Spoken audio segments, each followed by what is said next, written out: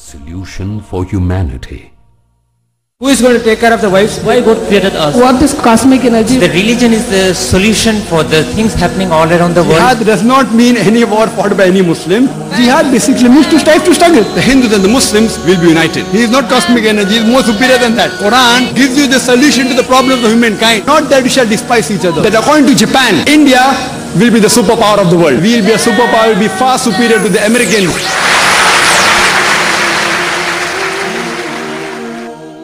Alhamdulillah, wassalatu wassalam, ala rasulillah wa ala alihi wa sahbihi ajmain, amma ba'd.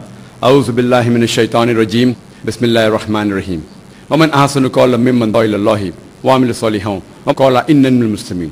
Rabbi shrah li sadri wa yassir li amri wa hlul 'uqdatam min lisani yafqahu qawli.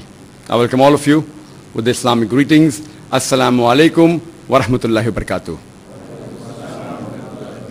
May peace, mercy and blessings of Allah subhanahu wa ta'ala be on all of you. You are most welcome to ask any questions on Islam and comparative religion or any question on propagation of Islam. If there are any questions, you are most welcome, brothers and sisters. Any sisters have any questions?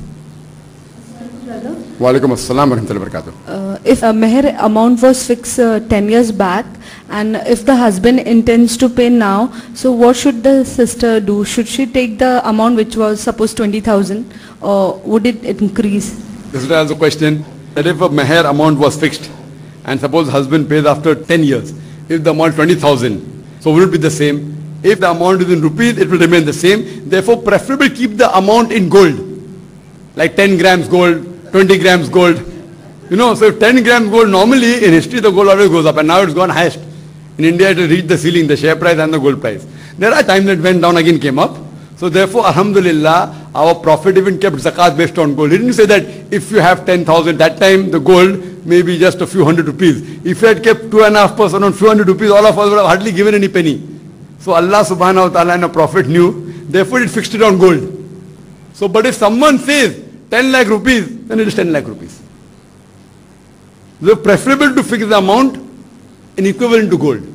Or say I will give 10 grams gold or 20 grams gold as Mahr.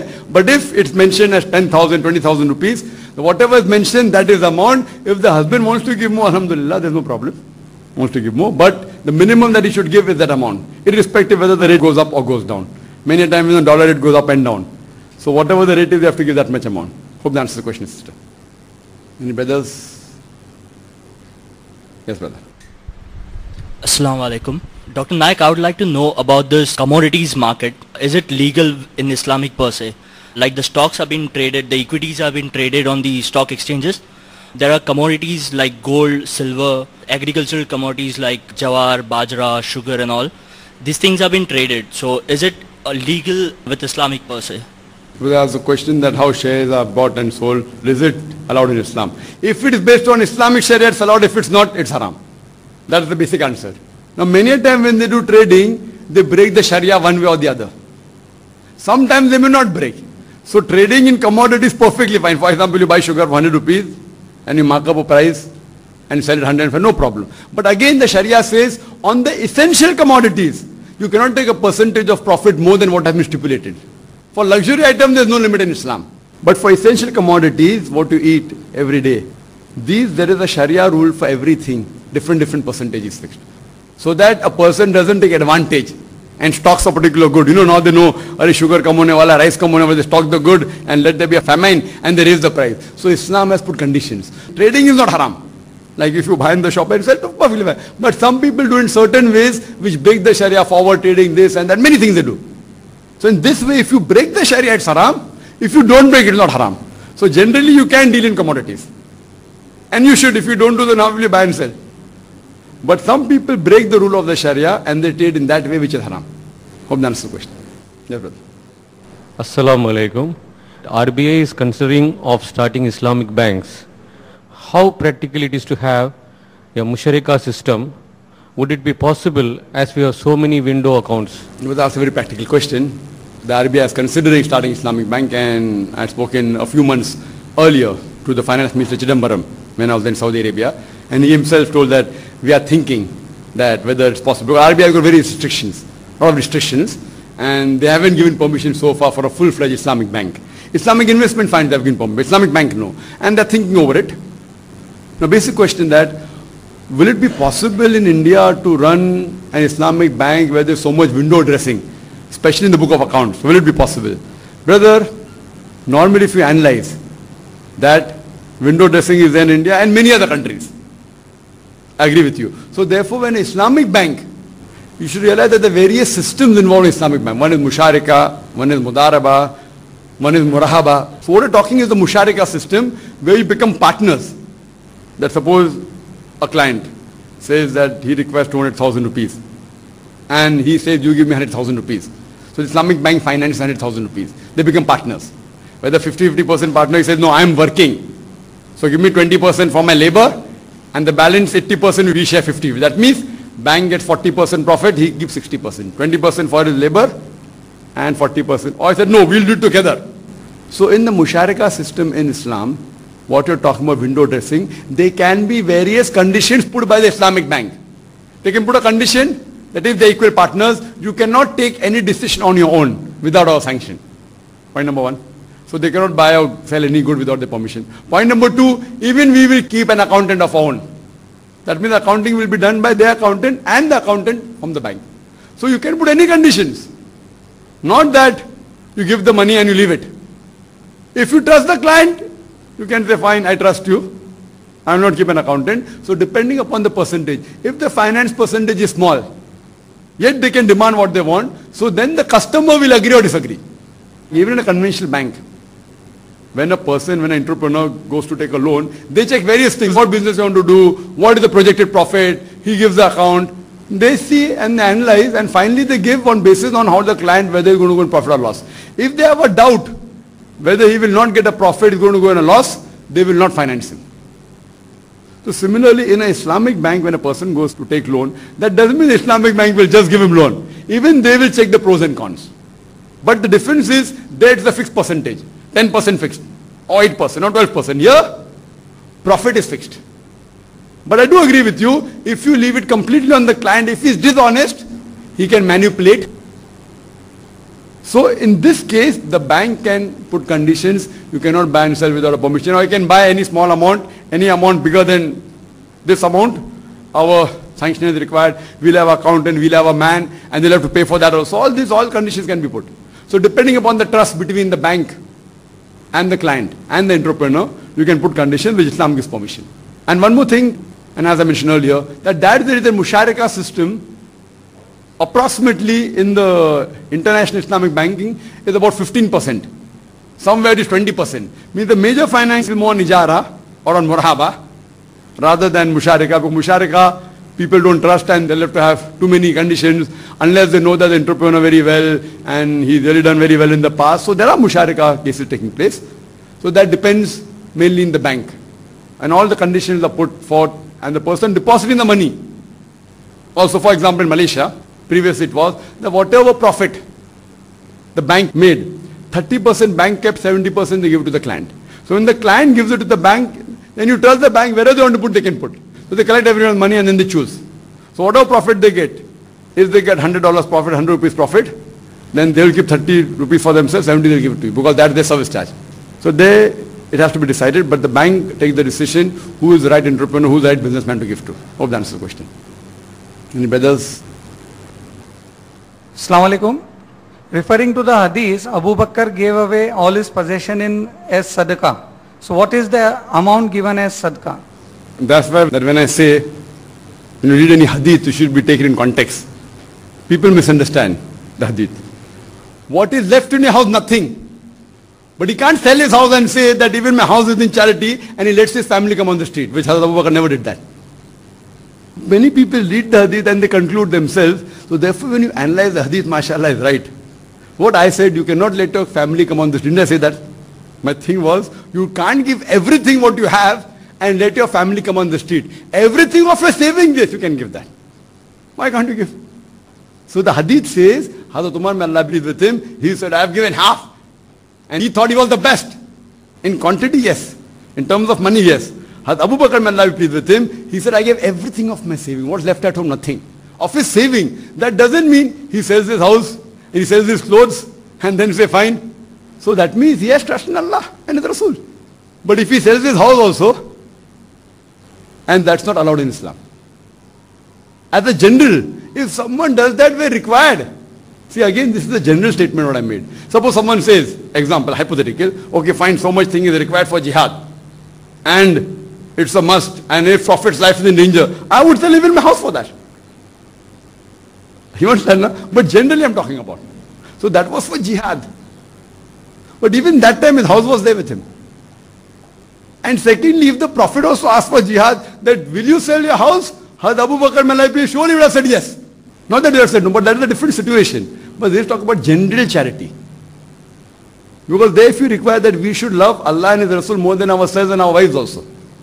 So in that context, if you realize, even if some Sahaba sells his house also, it's allowed in Islam. I'm talking about general context. So when the Prophet said, trust in God but tie a camel. So here that means he's not tying his camel. But that's a general situation. So therefore when any hadith you read, Quran you read, you should understand the various hadith and no two Sahih hadiths will contradict. So many people read one hadith and they think that is a benchmark. Like many people read the way Prophet was kind and the way he corrected mistakes. There are some of the hadith, the way he corrected the mistakes, I would say that, how is he correcting? So depending upon the situation, some mistakes the Prophet corrected on the spot, some later on, some he threw stones also and corrected. So depending upon the situation. So therefore many a times people pick up hadith and they say this is the lifestyle of the Prophet. Yes, it is. It is one of the lifestyles of the Prophet. So what I said is not wrong and what hadith you quote also is not wrong. Hope that answers the question.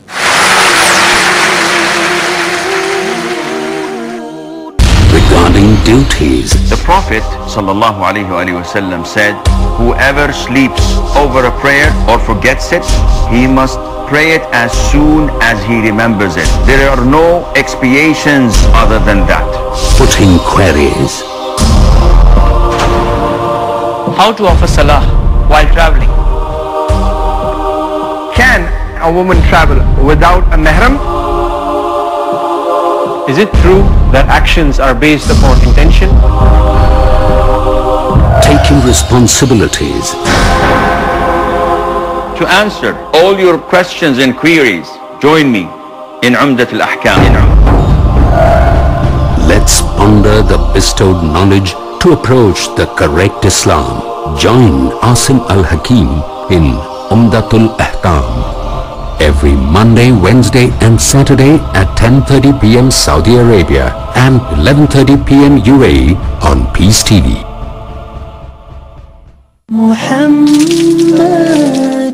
Pearls of Prophet Muhammad, peace be upon him. It is narrated on the authority of Abu Zar, may Allah be pleased with him, that the Messenger of Allah, may peace be upon him, said, "Three are the persons with whom Allah would neither speak on the day of resurrection, nor would look at them, nor would absolve them, and there is a painful chastisement for them." The Messenger of Allah, may peace be upon him, repeated it 3 times. Abu Zar, may Allah be pleased with him, remarked, "They failed and they lost. Who are these persons, Messenger of Allah?" Upon this he, the Holy Prophet, said, "They are the dragger of lower garment, the one who reminds others of his gifts, and the seller of goods by false oath." Sahih Muslim, Volume 1, Book of Faith, Hadith number 192.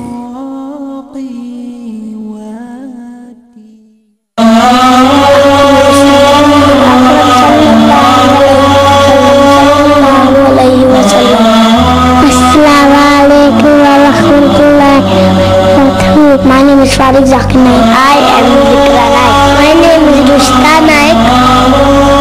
You are the best of people. You are for mankind in telling what they like and forbidding what they love and believing in Allah. كنتم خير أمة أخرجت للناس تأمرون بالمعروف وتنهون عن المنكر وتؤمنون بالله. Surely my prayer, my sacrifice, my life and my death are all for Allah, sustainer of the world. Watch Little Wonders at their best in The Wonder Kids, next on Peace TV.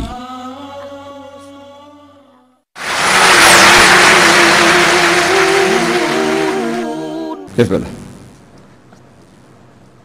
Assalamu alaikum. Brother, I want to know whether mediclaim is allowed in Islam, for medical treatment is quite expensive today. As far as the question regarding mediclaim, taking mediclaim policy, is it allowed or not, the answer is the same as the answer for insurance policy. Mediclaim per se is not haram. But you see to it that the mediclaim is not involved with riba activity. Many are not involved with riba activity as long as they take your premium and invest in Islamic investments or in a way which is Islamic, which is not against the Sharia, and then you take such a policy, it's totally allowed. But if they take your money and keep it in a bank and they give the fees of a treatment from the interest money, then it's haram. Hope that answers the question. Any brothers? Yes, brother. Assalamu alaikum. Brother, in Mauritius there was a lecture, and in spite of all the convincing talks, very few Hindus are accepting Islam compared to the Christians. What is the reason behind this? Well, that's the question, that as far as Mauritius is concerned, somewhat like Chota Bharat, small India, so why are the Hindus? They come to Islam very slowly as compared to the Christians. Point number one to be noted is that the Christians are more closer to Islam than the other non-Christians and the non-Muslims, the Hindus, etc. Point number one. Point number two, very few Muslims actually working amongst the Hindus. That is the major point. Very few Muslims are working amongst the Hindus and they are studying the scriptures. Allah says in the Quran in Surah Imran chapter 3 verse 64, Ta'ala ila kalmatin sawa'im bayna bainakum. Come to common terms as between us and you. Which is the first term? Allah na'budu illallah. That we worship none but Allah. There are very few Muslims who are actually working amongst the Hindus. If the number of Muslims working among the Hindus increase, inshallah, I feel those people coming towards Islam from the Hindu community will also increase. So the main reason is this, that very little research has been done. You will hardly find any books written on Islam and Hinduism, very few. Islam and Christianity, thousands of books. In the world, number of human beings claiming to be Christians, more than double the number of human beings who claim to be Hindus. But yet, there are very few Muslims working amongst the Hindus. If this percentage increases, yet alhamdulillah, in spite of that, mashallah, there are hundreds and thousands of Hindus in India who are accepting Islam. I am not aware of the situation of Mauritius. They have been there once, but here also mashallah, but I feel it should increase much more. Hope that answers the question. Any brother have any questions? Yes, brother. Assalamu alaikum. Brother, what is your opinion on multi-level or chain marketing? Brother asked the question, what is my opinion on multi-level marketing, Amway, etc. In any business, if any of the Sharia law is not broken, it is halal, in short. If it is against the Islamic Sharia, it's haram. This is the basic guideline. Now, in multi-level marketing, many a times they cheat, they break the Sharia, therefore it's haram. If you know for multi-level marketing which does not cheat and following all the Sharia, that's allowed. But many of the multi-level marketing which I have studied, it does break the Sharia. Not all. And there are fatwas given in America that Amway per se, which is very famous. Amway, many of the Islamic scholars in America said it is haram.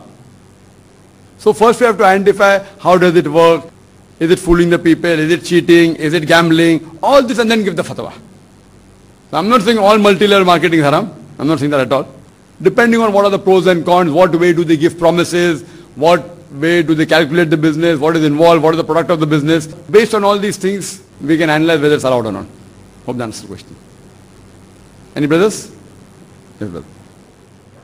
Assalamu alaikum. What is the status of the people who are mentally unstable or retarded? Whether they will go to hell or heaven? We ask the question that what happens to those people who are mentally disturbed, so whether they go to Jahannam or Jannah. If a person is mentally unstable, so whatever he did when he was mentally stable, that will be accountable. If a person is unconscious, and in that unconsciousness or is subconscious, if he does anything wrong, if he is unconscious and doesn't pray, he is forgiven. Similarly, if he is mentally disturbed, see, one is mentally disturbed is not a question, mentally disturbed is possible. If he is mentally retarded, or completely mentally insane. So in that insanity, if he does something wrong, he will not be held responsible. Allah is not unjust. But whatever he did before that will be taken into account. So if a Hindu child is mentally retarded from day one, and if he dies at the age of 40, inshallah he will be not held responsible. But if a person becomes mentally retarded at a particular age, so whatever he did before that, Allah will take into account, irrespective of the Muslim or non-Muslim. Hope that answers the question. Yes. Why did the Pakistan government declare certain community as kafir?